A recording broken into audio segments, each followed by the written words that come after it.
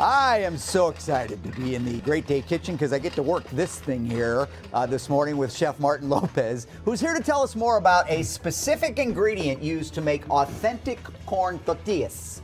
Tortillas. I can't wait. Tortillas, nixtamal, exactly. When does this come into the picture? Well, we're going to get Soon? to that. All right. Yeah, but I want to talk about the tortilla or the nixtamal, right? The nixtamal is what makes the masa, right? Okay. The masa makes the tortillas and the tamales.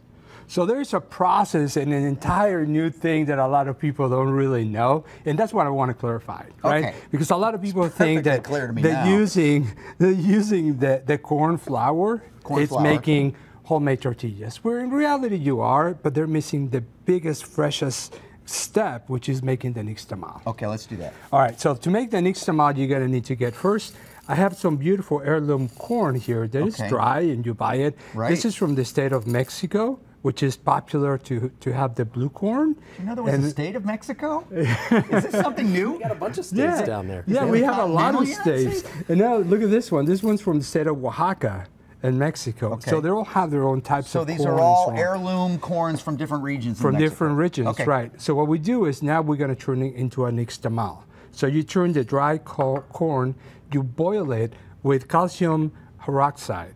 And what this is going to do is going to pull all the vitamins out of the corn and it's going to soften it and make it ready to make masa. Does it make sense? Having extracted all the vitamins? No, you're not extracting it. You're pulling all the nutrients so your body can digest them. Okay. Because if you eat it this way, however, you know they also make cornmeal this way.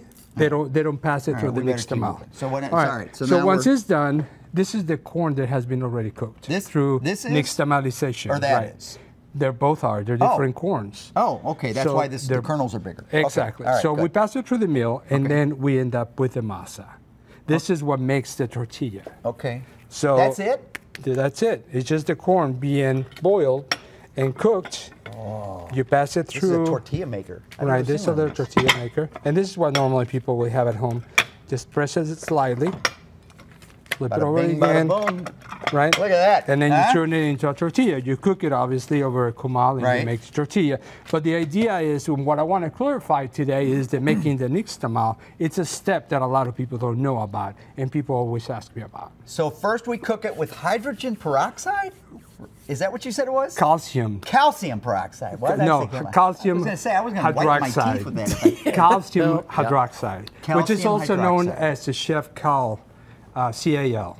Okay. You can buy it in the store. It's pretty popular. It's like having cornstarch or baking soda. This would be a fun thing, I think, at home. Yeah, Pick up some heirloom corn from Mexico and you boil it and you grind it. You can even use your food processor. And then when you serve it, you say, these are homemade These are tortillas. truly homemade tortillas. All right. You can find Chef Martin on Facebook, Twitter, and Instagram by searching Chef Martin Lopez or visit chefmartinlopez.com.